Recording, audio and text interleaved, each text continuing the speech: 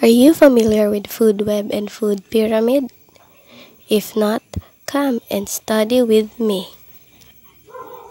Food web is a graphical explanation of who eats whom concept.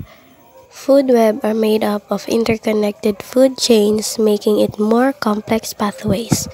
Observe the diagram shown. Phytoplankton gets energy from the sun in order to reproduce. Zooplankton then will feed on them.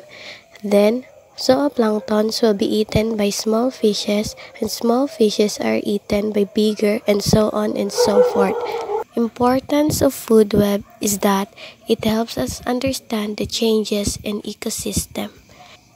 For example, if one or two species are being eliminated from the food web, it will affect the whole ecosystem. Food pyramid.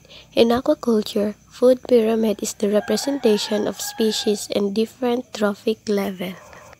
This includes primary producers, consumers, intermediate predators, and top predators. Now, what are these kinds of organisms? Primary producers includes phytoplankton and algae, uses sunlight to reproduce, the base of aquatic food web, and synthesize their own energy without needing to eat.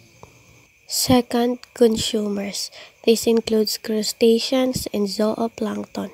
These are organisms that depend on phytoplanktons. Third, intermediate predators includes butterfly fish and filefish, organisms who feed on primary consumers, and these are known as carnivorous organisms. Lastly, the top predators include sharks or tuna. These organisms are fast swimmers, skilled hunters, and are carnivorous as well. Though they are dangerous and are harmful, they play a vital role in balancing the diversity of aquatic ecosystem.